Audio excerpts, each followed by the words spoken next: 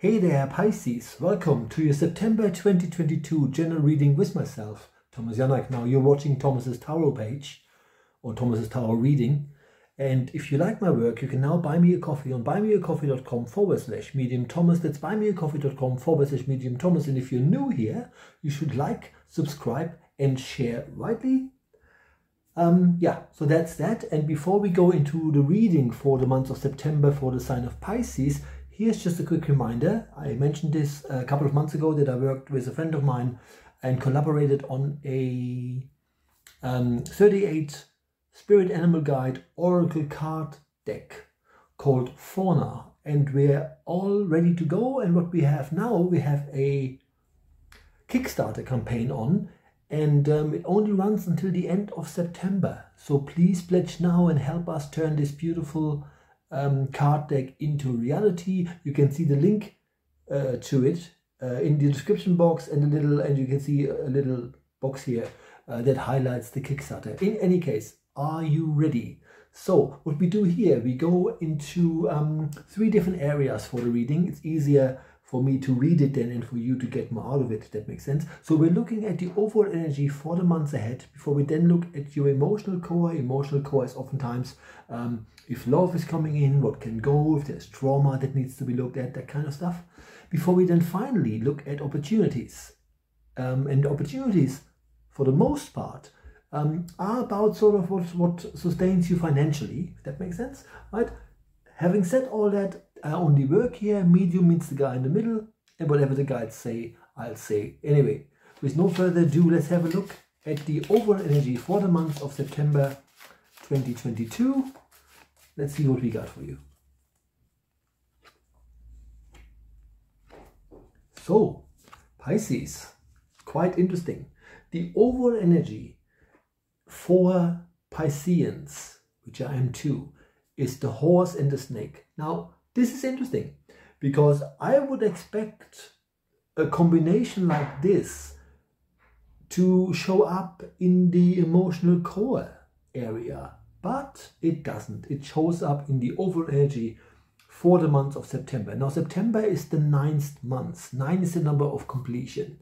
So, energetically speaking, September is oftentimes a bit of a pushy month, and here is what we are being asked, or you are being asked, Pisces.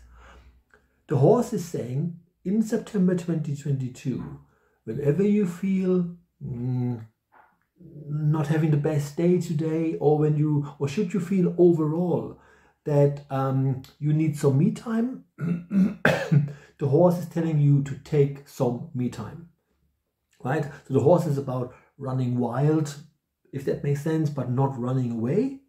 Really, really important. So this is about Pisceans in September not giving into stress. If at all possible, right? Pay attention to who and what stresses you.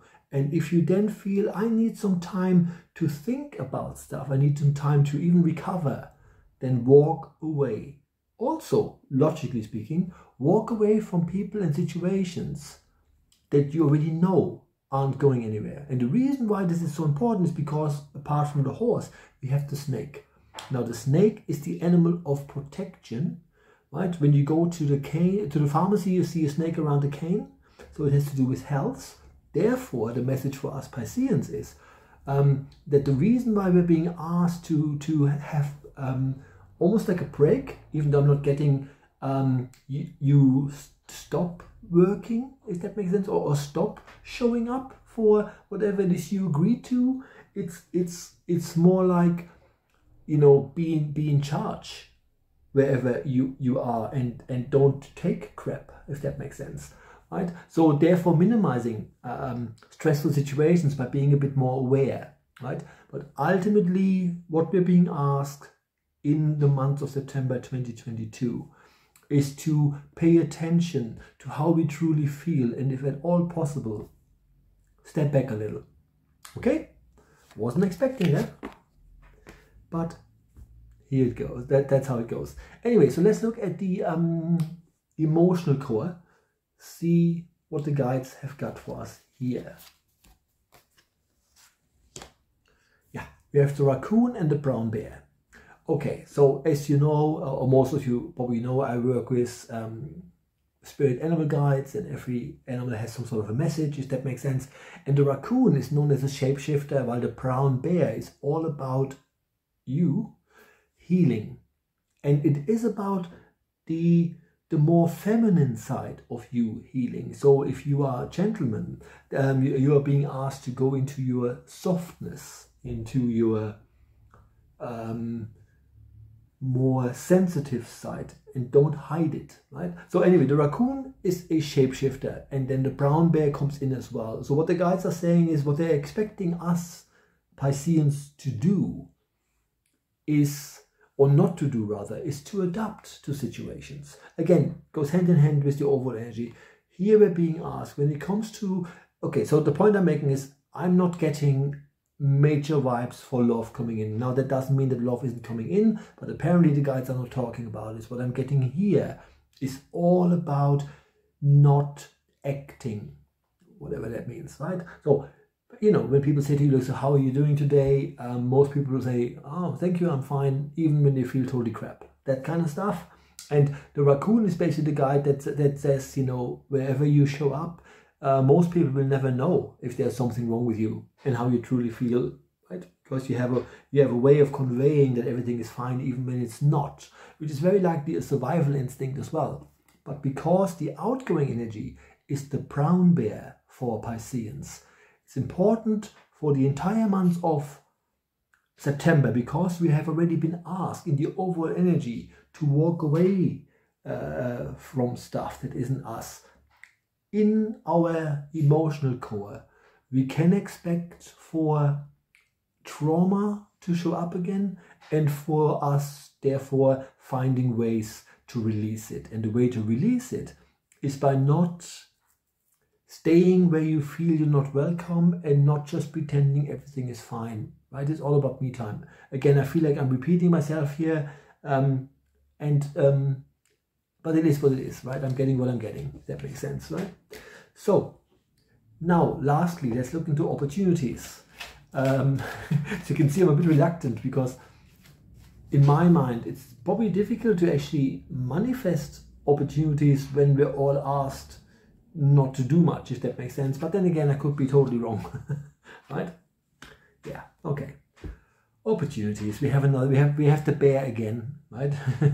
And we have the domesticated cat. What the guides are saying is the only way for you in September to manifest a better tomorrow is by, again, same message, is by doing everything you want to do in any job you're in, because that's about sort of what sustains you financially. By also in work related stuff, or even if you're self-employed, is to again step away, because you have the domesticated cat, right? We love them for who they are, but unless they want to cuddle you, they tell you to fuck off easily, right? And that's what I'm getting. I'm not getting for you to say to people F off. But the point is, avoid being in situations where you feel like, now I have to go there. Right? So opportunities really only start once you are allowing yourself to let go of older trauma, which is because we have another bear, right? And the bear is about healing deep trauma, if that makes sense. So ultimately, there is not that many opportunities coming, and all they're saying is whatever it is you're manifesting, make sure you're not manifesting situations just because you think you need the money, that kind of stuff, right? Make sure that you're not manifesting just another job that will not get you out of whatever place you find yourself in that doesn't make you feel welcome and appreciated, right? Guys, that was your September 2022 general reading. That's all we got. Thank you all so much. Please like, subscribe and share, and please, please, please help us turn the Kickstarter into a reality. Thank you so much. See you next month. Bye-bye.